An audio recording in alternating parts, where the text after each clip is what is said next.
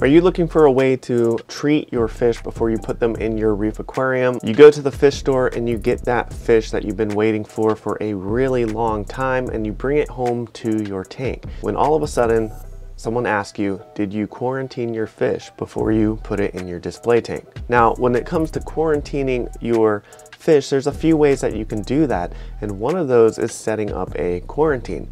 But let's face it, a lot of us just don't have the budget to set up extra tanks to leave set up or just have them hanging around the house, especially when we're brand new to the hobby and we're getting our feet wet jumping right into this. So today I'm going to show you how to treat your fish or quarantine your fish without a quarantine tank. Now, first of all, when you're going to your fish store to pick a fish for your aquarium, you do want to look them over, inspect them, make sure there's no little white specks, make sure there's nothing in their gills. You don't want anything wrong with your fish before you bring it home to your tank. And a good way to be proactive about that is by setting up a quarantine tank. But not all of us have the budget to start a quarantine tank, at least in the beginning. So a great way to kind of circumnavigate that or to go around that would be to use this product right here. This is called Safety Stop. This is a rapid fish quarantine, and it has part A and a part B that you can use to help protect your investment, right? This is a simple, quick solution, a proactive way of treating your fish before you put them in your tank. Now, this is going to help certain bacterial infections and some parasites, but this is just something that will help you when you're introducing your fish, especially if you don't have a quarantine tank. Now, what is Safety Stop, the rapid fish quarantine? This is made by Blue Life USA. It's a company based out of Los Angeles, California, and it's basically a quick quarantine bath that you use for your fish before you put them in your display tank. And the active ingredients, or what it contains here in part A and part B, you have formalin and methylene blue. Now, while there's no replacement or substitute for having a quarantine tank in your arsenal when it comes to adding fish to your display tank, Safety Stop is that solution when those things are just not feasible or possible for you at the time. So like I mentioned in the top of the video, if you just don't have that quarantine tank set up yet, or you don't have one at all, this is your next best solution, and that would be Safety Stop. Now, before we get into how to use it, there is some cautions when it comes to using this product. One is you do not want to use it on scaleless fish. You do not want to exceed the 45-minute limit that it has for each of these baths. You do not want to get it in your eyes. You want to keep it out of the reach of children. The solution may stain, so just keep that in mind. And I mean, you just overall don't want to just pour this in your tank.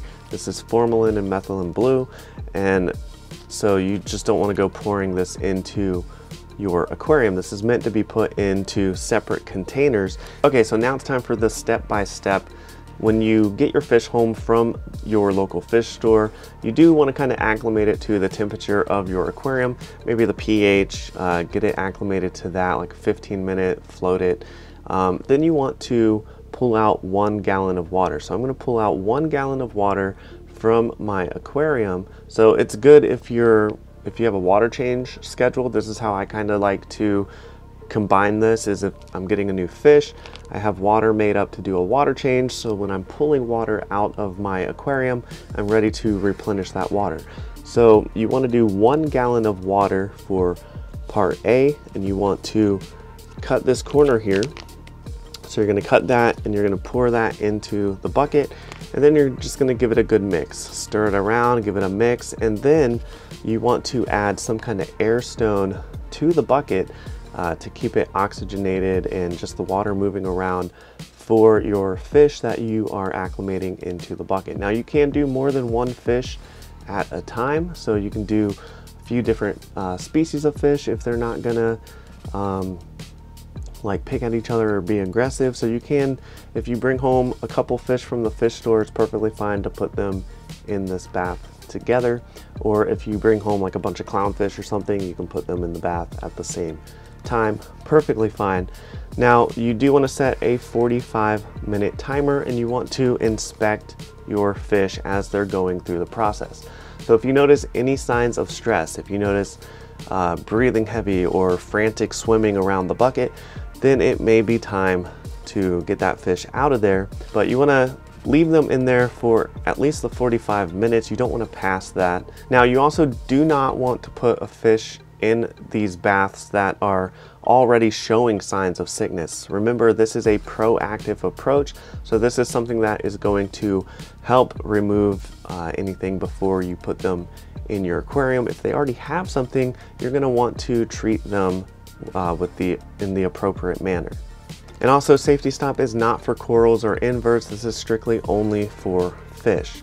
Now, once you're finished with the 45 minutes in part A, you're gonna go ahead, and I like to just take a fish net and I will scoop up the fish and move him to the second bucket, drop him down in there. So you're gonna cut the corner again, pour in the methylene blue, give it a good mix, and then I'll also add the air stone to that mixture as well. And you again go for another 45 minutes. Remember, monitor your fish again. Any heavy breathing, any frantic swimming, signs of them not doing well in the bath, you can go ahead and pull them out early. Again, don't go past the 45 minutes. So if you do see any signs of stress in any of these parts, you can go ahead and remove that fish and get him to the display tank immediately. Or if you're putting him in a quarantine tank, you also can use this as like a pre-treatment for putting them into your quarantine tank if you have one. So an extra step that I like to do personally with my fish when I'm introducing them is I will pull out a little bit more water from my display tank, and I'll kind of, when I scoop the fish out of the methylene blue, I'll kind of give them a dip in that tank water to kind of rinse off any of the methylene blue or anything, and then I will put them in the display tank. Now, when you introduce your fish to the display, obviously you do want to watch and make sure there's no other fish aggression from any of the other tank mates. Make sure that they're not harassing the fish or anything. And it can be a good idea to feed the tank when you put them in, but you can also just turn down the intensity of your lights. Maybe if you have your full spectrum, everything on, maybe dial it down to some blue lights when you introduce the fish. That way he can find a safe place in the tank or find his own way without getting bombarded by the other fish. So just watch that whenever you introduce a new fish to your aquarium. Now, I use safety stop on every fish that I introduce into my aquarium, and I haven't had any bad experience with it yet. It's a nice little proactive solution to adding fish to your reef aquarium before you set up a quarantine tank, if you don't have a quarantine tank, or even giving them this bath and putting them in a quarantine tank.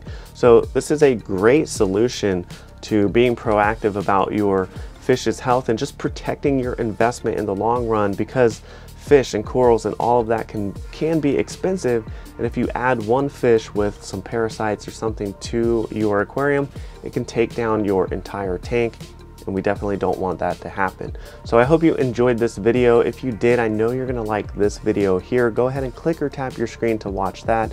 Thank you so much for watching, liking, and subscribing, and I will see you in the next one.